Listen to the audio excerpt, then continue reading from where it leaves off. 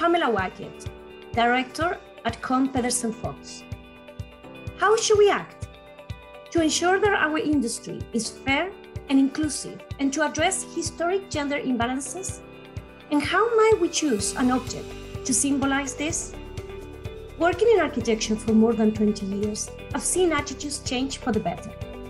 More women are succeeding in adjacent professions like engineering as well.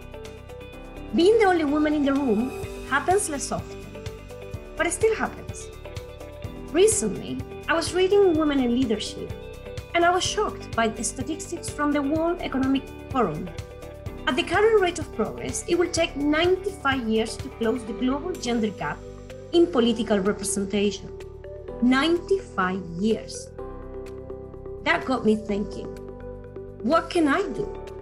How can I act in my job to speed up progress towards equality in architecture so that we see equality now and not when our children's children have grown up? That's why I'm choosing the loudspeaker as my object. It's a call to speak up for yourself and for your colleagues. Change will be needed at all levels, but I'm focusing on what we can do as individuals. Be a mentor, support people who are in the early stages of their careers. Give them opportunities to lead. Encourage them to unmute their mic, to speak up and be heard in meetings. Support them as they take on new responsibilities. As designers, trust them to follow their instincts and teach them not to be afraid to be themselves. As a leader, be flexible. Understand the demands on people's time. Give full credit to members of your team.